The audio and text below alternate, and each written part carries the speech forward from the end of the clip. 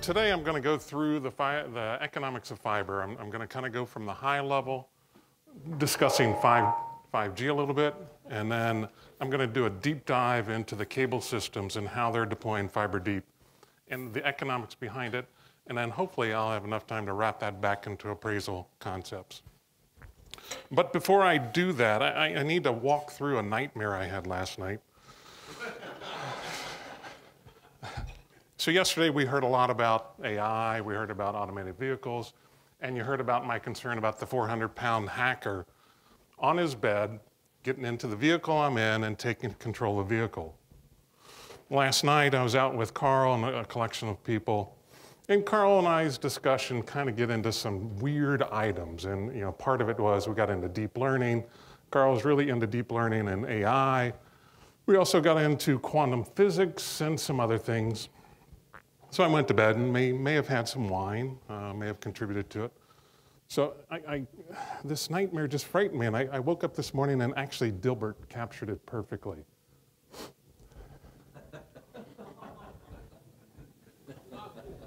So never get in the car with Carl is what I've learned.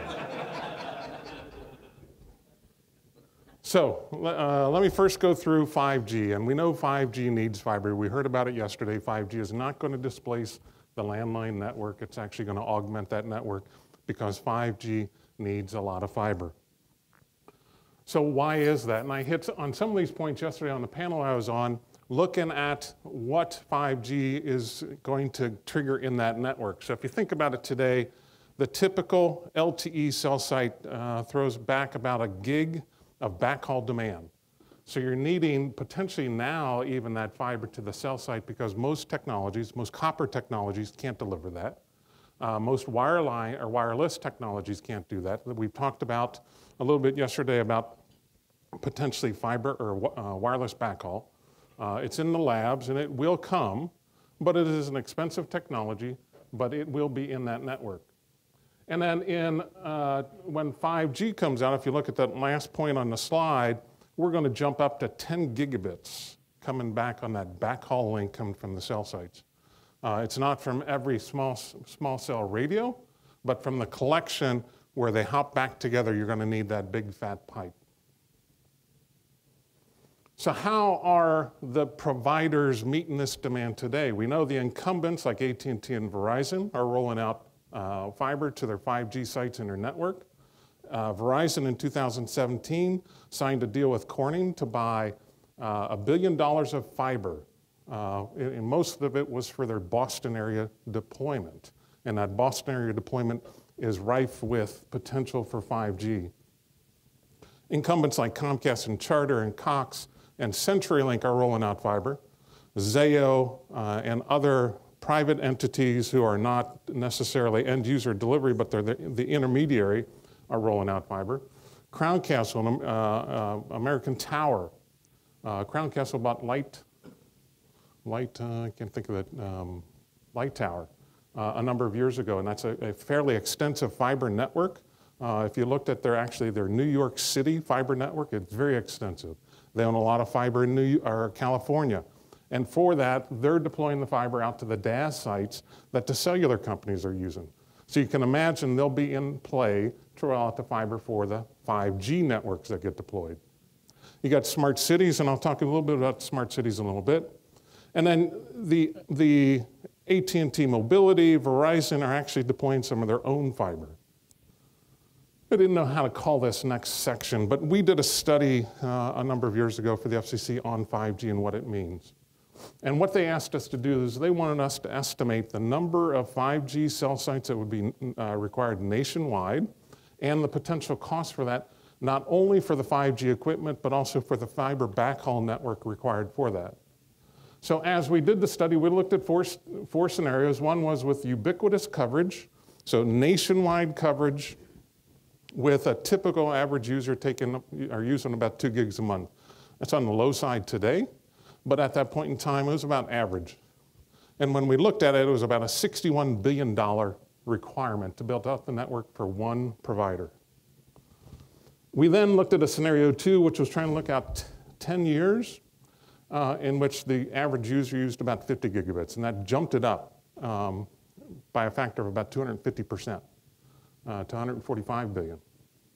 If you go to the bottom one, they actually asked us to look at an autonomous vehicle coverage nationwide, not only in urban areas, but nationwide. So we deployed, it was 200-meter cell sites on every highway in the country, every secondary road in the country, and in the urban areas. And in that case, it jumped to $250 billion for that network. If you want to know about the counts and the breakdown, the biggest thing is on that bottom one, the 250 was broken out between $57 billion just for the fiber backhaul required to connect all those sites together. The equipment was $193 billion. If you go to the counts, our estimate of counts is about, we have a total count which includes some macro cells on the one side and then the microgrids, which are about 200-meter cell grids on the right-hand side, about 400,000, potentially up to 2.6 million. So it really depends on the extent of this network, and should the government step in and say, we really need this 5G network ubiquitous. If they say that, you can look at how many cells are required and what that total investment may be. So now let me jump to another broad topic on just the economics of fiber. So I had to throw in a hockey stick, because everybody has a hockey stick in their presentation. But what this one is we did a national study. We looked at the fiber deployment cost to every home and business in America. And for that, we looked at the investment per subscriber or per location passed. And we looked at it on two bases. One was where the carrier had a penetration rate of about 70%, or a take rate of 70%, and one where that penetration or take rate was about 35%. And what you see is once you get down to about 15, and on the bottom side, we looked at linear road density. Linear road density is how many locations do you have per road mile? And that's the biggest driver of the economics of network deployment for any provider, whether it's electric, telephone, road networks, any of that type. It's all about linear density.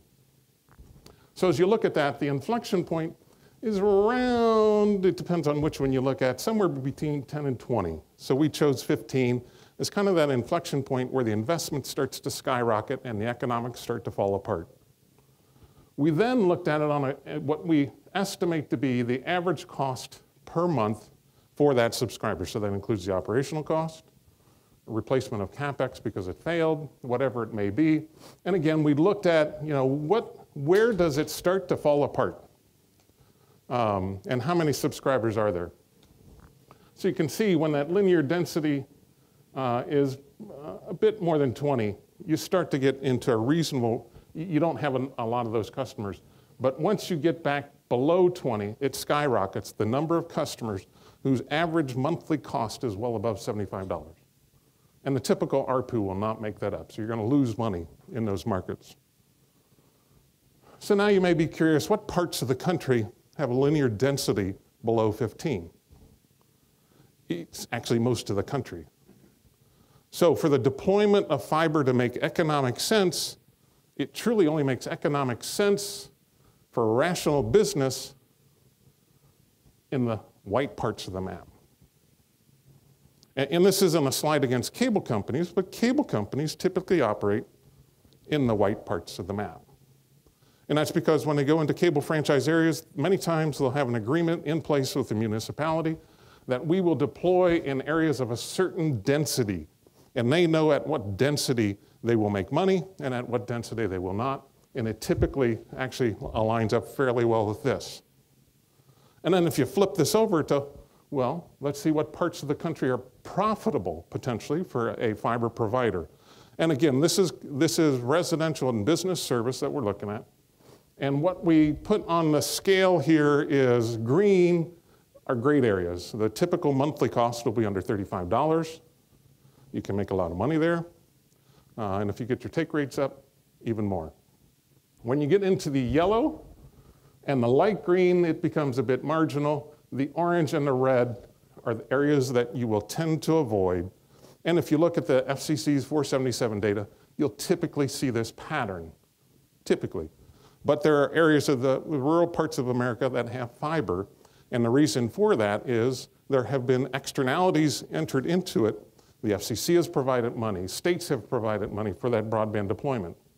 So if you think about, and I talked about some of these yesterday, New York State provided $500 million in funding to encourage 100 megabit deployment within their state.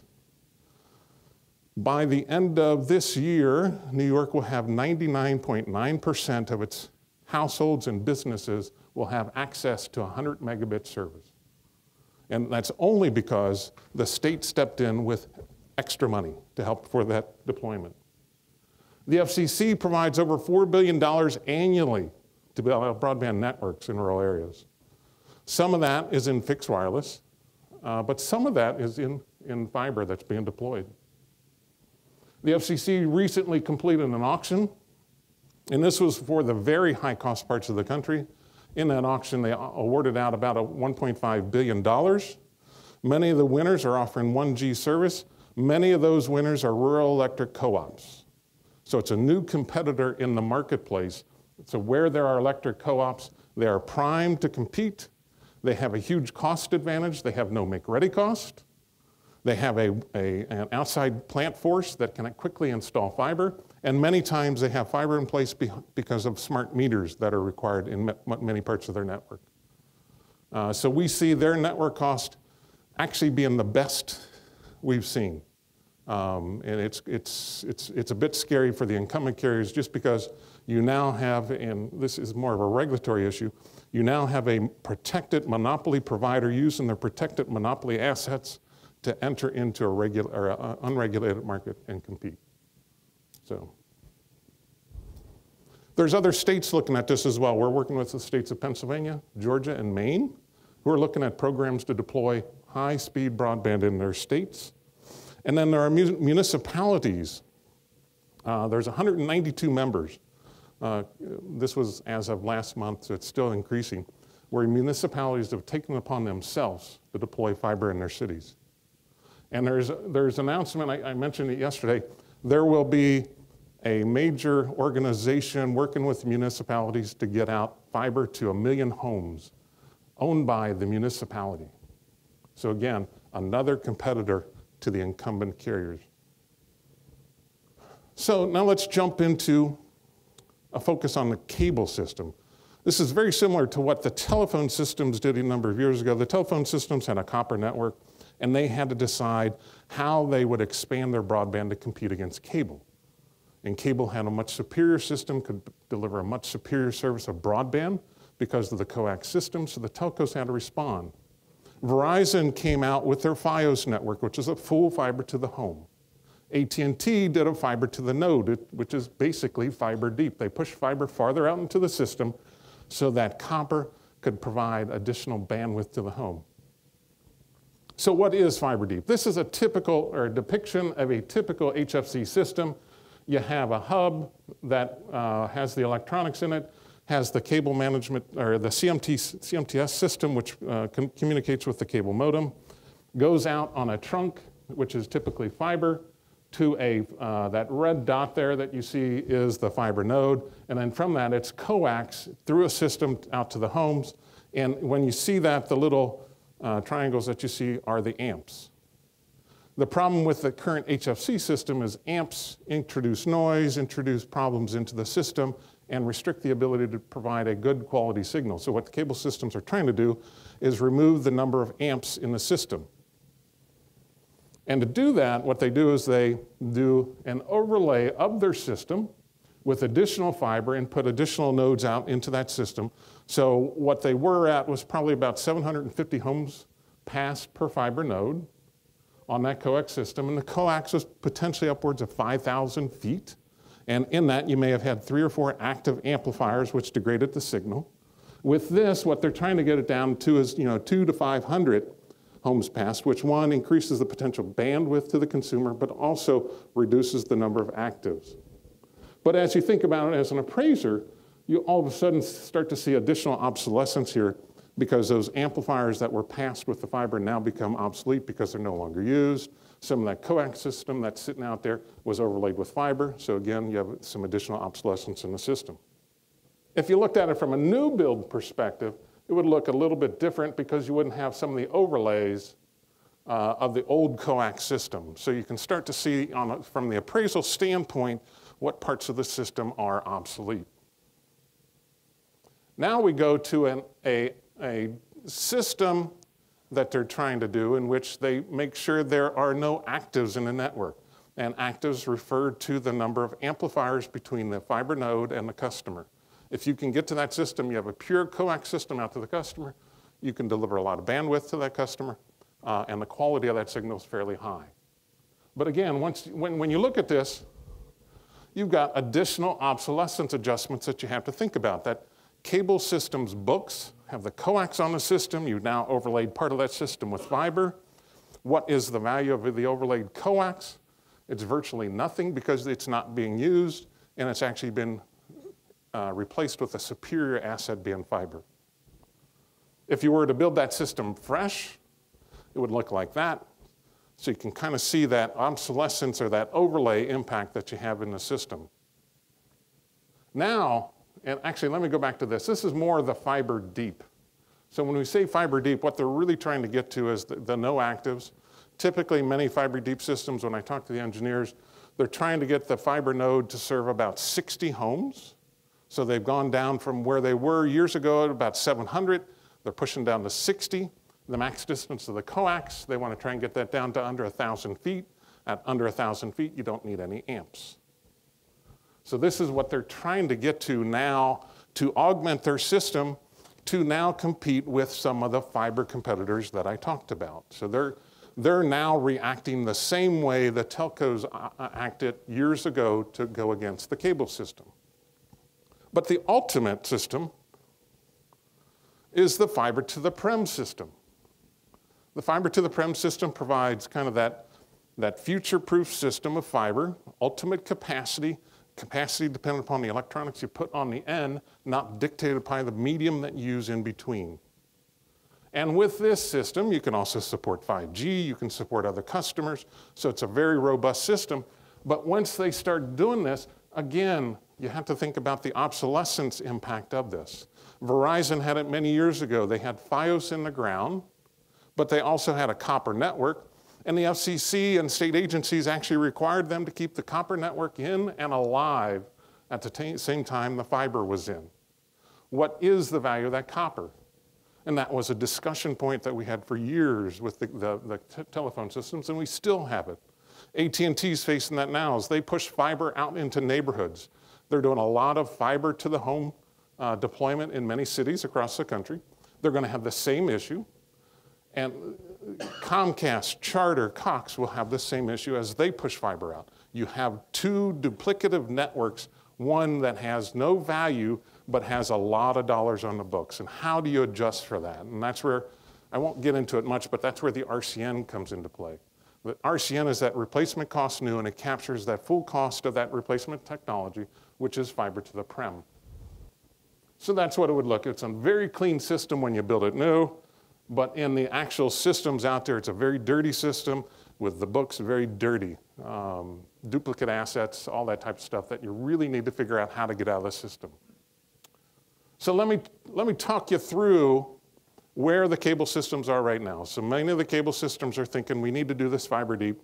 We want to leverage our coax assets and get the best signal out there possible at the cheapest price we can. So fiber deep. Typically on an HFC system, the targets are between 300 and 750 per fiber node. With fiber deep, as I mentioned, it drops down to 60 to 80. The max coax distance with a typical HFC system may get up to 5,000 feet. With that, you may have to have 3 amps in the system to get out to the customer. With a fiber deep, you're pushing it down now to 1,000 feet, no actives in the network.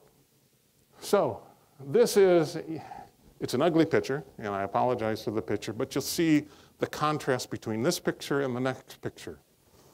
And what I really want you to focus on here is the green boxes. The green boxes are actually the fiber nodes.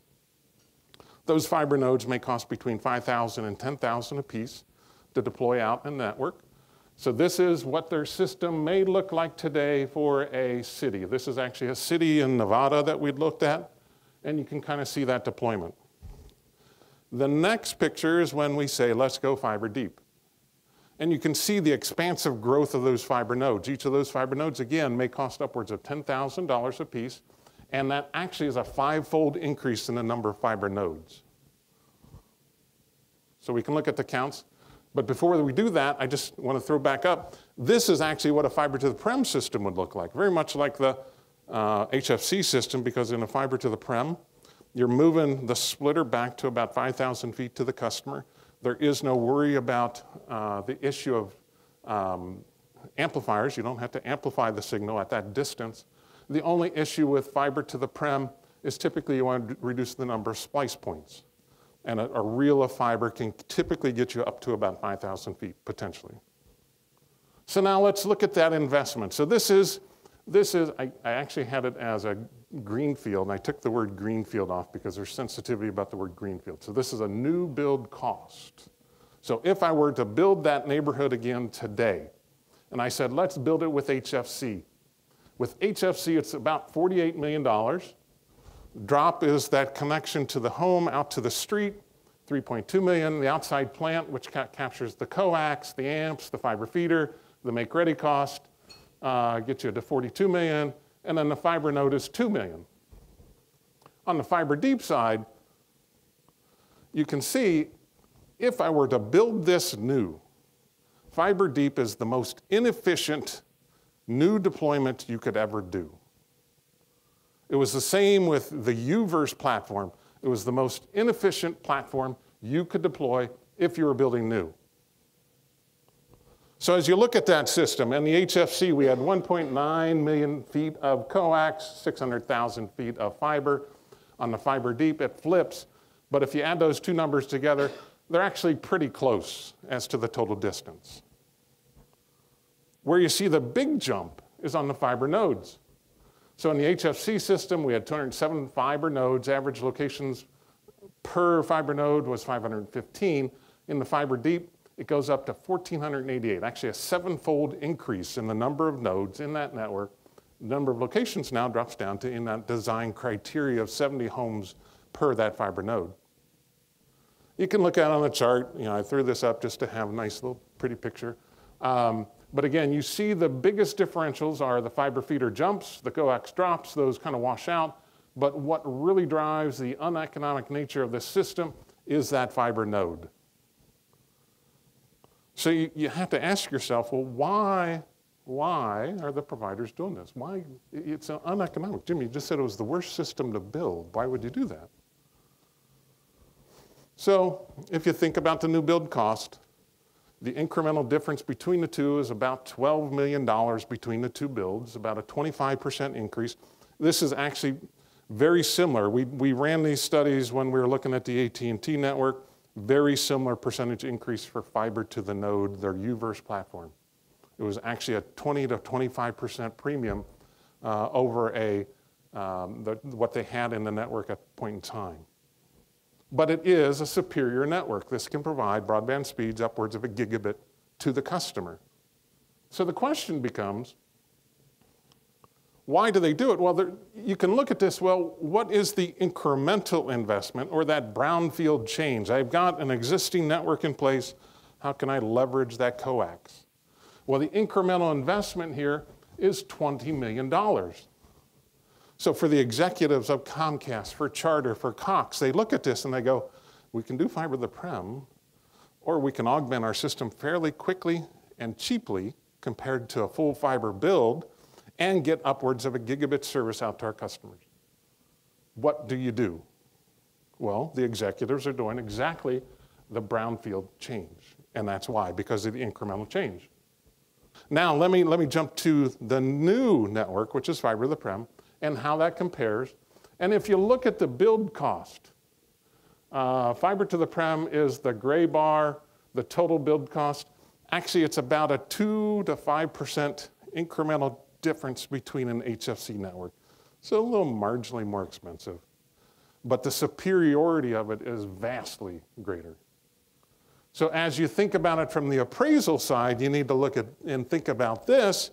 But as you think about it from the business side, you need to think about the incremental or brownfield change. There's just a dichotomy there. And as you think about it as assessors or appraisers, you really have to think through, yeah, I know that's what the company's doing right now, but the fiber to the prem network is the most logical choice for replacement cost new because it is the most economical, the most superior system I can deploy today, and that's what the willing buyer would think about. And I'll get into that. So this is the comparison. So the HFC system was at 48 million, the fiber deep, 60 million, fiber to the prem, 50 million. So, again, why does that subject plant owner go the fiber deep path? And simply, it's the economics. I can do a fiber or a brownfield deployment of that fiber deep for 20 million versus a full expansion of 50 million, and I can push into the future the need for the full fiber deployment. We know it will happen at some point. It may be 5, 10 years out, but I can push it 5, 10 years out, and if I look at the net present value of my cash flows, far superior decision, maybe. If you look back in time, Verizon and AT&T had the same choice. The two carriers went completely different paths. And you could argue who made the right decision at that point in time. And we won't get into that argument today.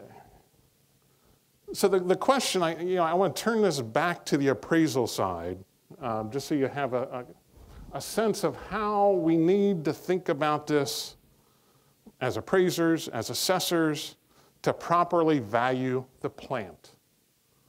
So as I go out to the engineers and I go out to the business managers and I ask them, if you were able to build the network new today, what would you build? And they all say, we would build fiber to the prem. It's cheaper to maintain, a far superior network. I can sell more services over it. It's stickier. I save a lot of cost on my operations. Fiber is passive optical, which means there's no active electronics out in the network. I don't really have a lot in the outside plant to maintain other than the squirrels eating through my fiber cable. On the coax system, I have active fiber nodes out there that have electric running to it. I've got an electrified system that goes to the consumer's house. I've got coax that degrades much quicker than fiber, much more expensive to maintain. When I think of provisioning, much easier to provision over a fiber network than a coax network. Repairs, again, much cheaper on a fiber. So as you think about it, and this is why the business managers and the engineers would say, I'm going to deploy fiber to the prem. So as you think about it and you look at those costs and you talk to the engineers, they quickly understand that fiber deep is a bad choice for a new build. So why in an appraisal, why in a valuation exercise would you consider a fiber deep exercise? Because it inflates the cost. So we can look at a fiber to the prem business case, and I threw these up. We do these all the time. We actually support some engineering teams. We may be supporting that firm that's rolling out fiber to 1 million homes. We're actually doing the design in the background of how that fiber network will look. And we put these business cases together for them so that they can understand where should we deploy that fiber and how should it be done. And we put these demographics together. Who are you passing? How many road miles are you covering? What's the demographic of the population? We can use the demographic of the population to estimate take rates. Take rates is a key component of the financial capabilities of that system. If I can get 70% take rate, I'm very happy. And we're seeing that in some of these rural deployments of fiber systems. Many of those providers are getting upwards of 70% adoption rate on their platform. And I'm assuming many of the providers in this room would love to have 70% penetration. It's a difficult thing to obtain. And the reason rural companies can get this, for the most part, the competition just has a, lack of a better term, crappy network. It's typically a DSL network. There typically isn't a cable competition in that. So their choice is DSL at 6 megabits, satellite maybe 25, or I get fiber with upwards of a gigabit service. And I was at a conference, it was last year, in which a number of cities were there, and it was the city of Fair Lawn in Ohio. has deployed their own network.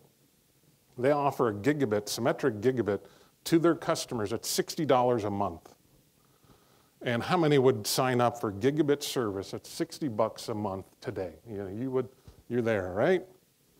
Well, they actually have 4 customers at that point in time that actually signed up for 10 gigabit service. And I think the 10 gigabit service, symmetrical, was like $300 a month, but they actually had 4 subscribers on a 10 gig service, residential subscribers. And the questions came up, well, who in the heck is getting who needs 10 gig? I mean, I have 25 meg in my home and I'm happy, but 10 gig, what they surmised, it was gamers who wanted that ultimate virtual reality on their game, and they're buying 10 gigabit service. So when we talk about where is the internet going today, 100 megabit, when New York did 100 megabit, that was, we were really happy back 2 years ago. But now we're talking 10 gigabit service. What can provide 10 gigabit service? Can coax? Sorry, it can't. Unless you only had 1 subscriber off the fiber node, because with the fiber node, you get about 10 gigabits on the shared pipe, so potentially. Can AT&T's network? No, sorry. The DSL network cannot get 10 gig. Yeah, the copper pair just isn't there. It's just not there. So as you think about this, it's kind of scary where internet speeds are going. I thought a gigabit service was just quite amazing, that anybody would want a gigabit service. But now we're into the 10 gig environment. So just put that in your head. So as you come back to the fiber deep, that fiber deep is an interim fix to the ultimate solution, because we're going to get to the point in day, or the day, someday down the future, where people will demand 10 gigabit service, and you can't do that over a coax system. So the fiber to the fiber deep is a truly incremental solution. I threw this up just to put a lot of numbers on a chart, but we do 30-year business cases, and part of that is just trying to look at the cash flow. And the cash flow is the key thing to this whole concept of appraisals. You're really trying to think of the willing buyer. As I think about that system, what is the nature of the cash flows that I could obtain if I built a new network versus what are the cash flows if I buy the subject? And that really truly is what I will pay for it. A business owner, that person, when they make the decision, they're looking at the cash flows and what is the best price to pay for the subject is really, it's a very simple concept. So if you think about that replacement cost approach, and I may have stole a little bit of this from something Carl wrote recently, but the appraisal is comparing the subject property to its most likely replacement. And if you look at the American Society of Appraisals, Valuing Machinery and Equipment, 3rd edition, the replacement property would be the most economical new property replacing the service provided from the subject property.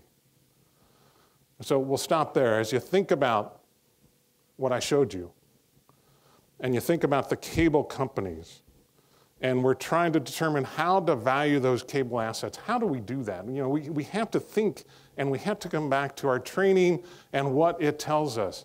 So what do we look at? We know the subject property is providing a service out to the customers that may give us 300 megabit on some of the current systems. So we have to design and deploy a system that meets that subject's nature. So it could be fiber deep, could be the HFC, could be the fiber to the prem. And as I showed you the numbers, fiber deep you'd throw out right away. So then the decision comes down to, do I work with the HFC RCN, or do I work with the full fiber to the prem? So you have to think of additional things about that. So one, you have to recognize the prudent buyer will not pay more for the property than the cost of acquiring that substitute. They have to take into account considerations of all physical depreciation, as well as any functional and external obsolescence. That's the key thing here as we think about now, do I do HFC or do I do full fiber to the prem? So What option? It really comes down to options. What option will I choose? I put here fiber to the prem is the likely choice. It's the choice of most experts. It's the choice that provides the greatest value. And I'll show you it provides the most efficient and best option for that willing buyer. So this is, I'm not an ASA, I'll admit that. I'm a cost expert. I'm a kind of an economist by training. And I always think of opportunity cost and the cash flow decision. And this is a busy chart, but it to me emulates what that decision of the replacement cost new to the subject asset and what I will pay. So if you look up there, that is the replacement cost new. I've decided to look at a fiber network. And what I need to look at are the future cash flows decisions of the subject, which is the dashed line, and what that potential alternative is and what its potential cash flows. And basically, when we think about obsolescence measures, we're looking at the differentials in those cash flows over time. So when we think about the replacement revenue, if I stick with the subject system, I'm going to start losing customers because the competition is coming in. I'm going to lose them over time. So my revenue stream will start going down. When I think about the revenue of a full fiber to the prem, I may start a little bit lower entering the market, but I will far exceed the system because I have greater functionality. I can sell greater services. So there's a differential in my revenue streams that I need to think about. When I think about my operational cost, which is the green lines, that fiber to the prem system, actually let me go into the replacement CapEx. So on the replacement, on the new system, I know there's going to be failures, so I have to work in the cash flow of those failures over time. But those failures are fairly minimal. I have to maintain the system. But as I think about the subject system, I'm going to have to cure that over time. I'm going to have to get to a full fiber system at some point in the future, or my company's dead because I can't compete at all. So 10 years from now, I want to be full fiber is what I said. So here's my replacement CapEx on this side versus the replacement CapEx here. You can all of a sudden start to see that differential cash flow in the CapEx. And this is really captured in your depreciation curves, this here. But then as you think about this, I've got operational cost differences because that coax network is more expensive to maintain, provision, all the things I talked about. So I will have operational cost differences, which are the green lines, the two green lines. And I still have a differential out here at the end because I have a differential in customer count. So I have fewer customers to maintain on this network or that one. And then if I look at the maintenance of the network, there's a differential cost in the maintenance of the network. And I have additional costs to consider, which is I have to go out and remove all that coax plant. I may not be able to hang another fiber on the pole because of my agreement with the pole provider. I have to go out and pull that coax down and put the new fiber up. So I have a cost of removal of the coax. Built in here is the power savings from not having to power that system. So you have to take all those things into account. So as you think about this from the assessor and appraiser standpoint, you need to think about that replacement plant. One, I have to estimate the initial CapEx. I need to review the differences in ongoing CapEx between the replacement and subject. I need to review the differences in operational cost, the differences in revenue between the two based upon the replacement I pick. And here's the odd case. If I were to pick the HFC system, that HFC system still has coax in it. I still have to power it. So, and I am not going to have to remove the coax. So when you think about additional obsolescence adjustments, those aren't available to me in that exercise because of the differentials in the network.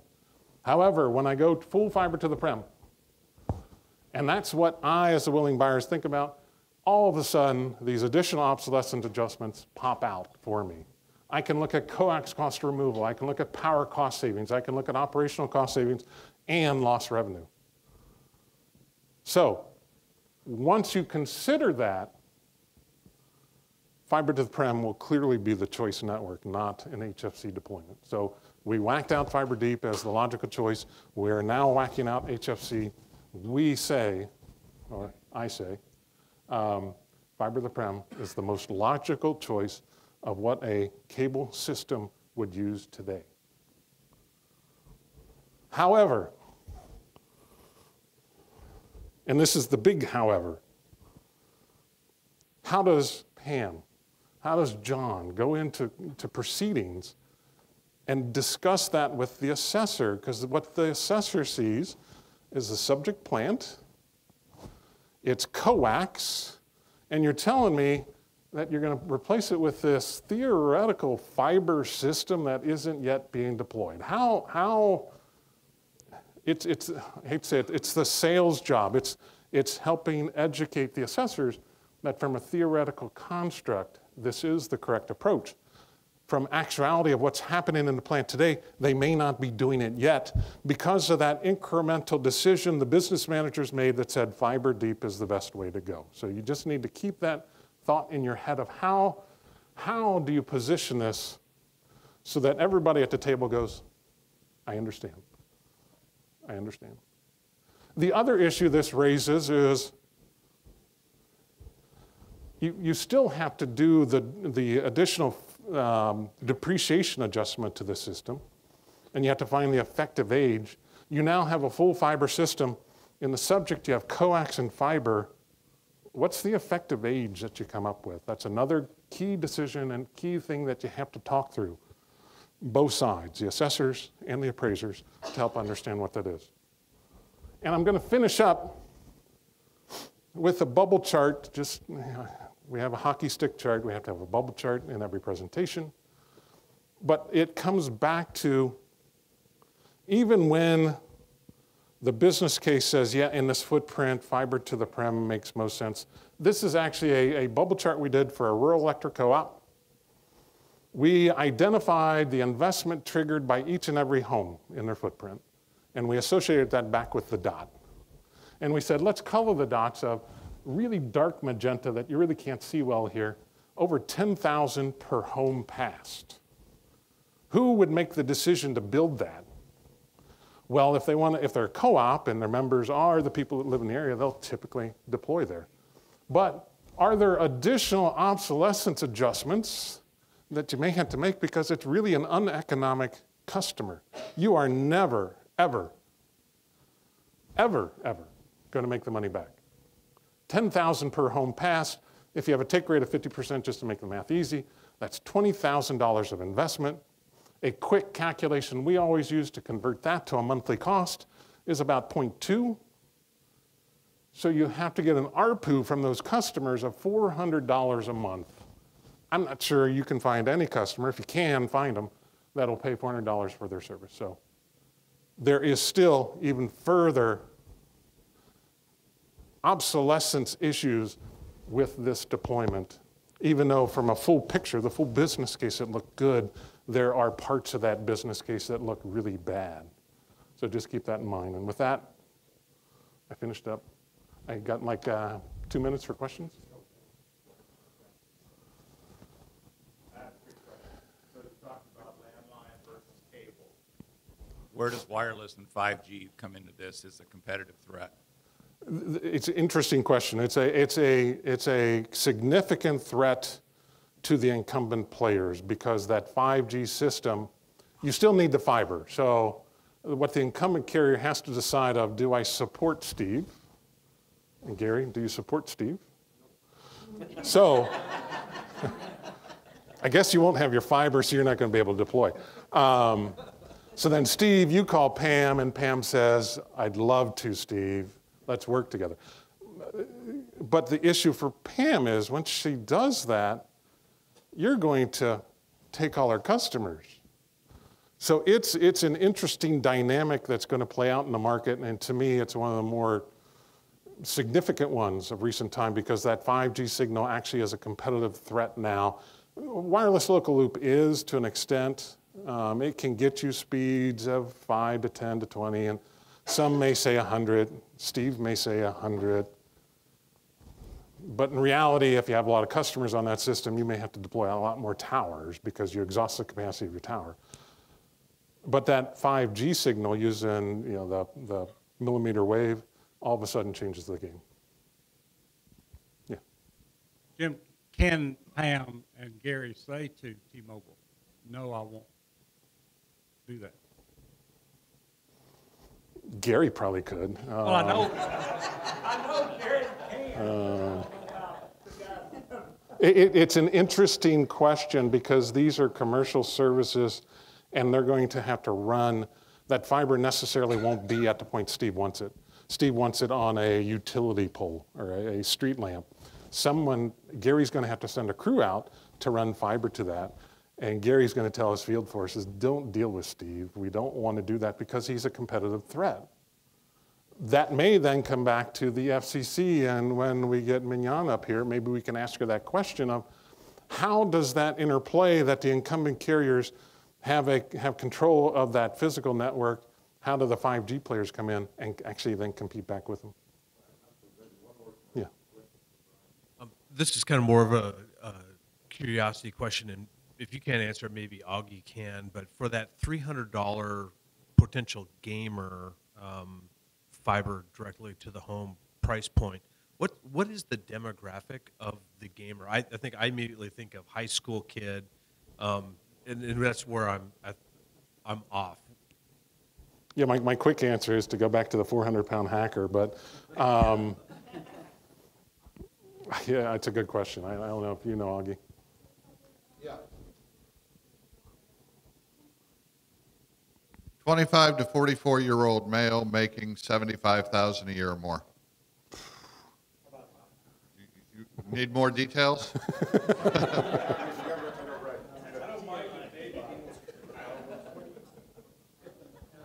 Thanks a lot, Jim. That was really informative. Let's take about a 10-minute break and start it.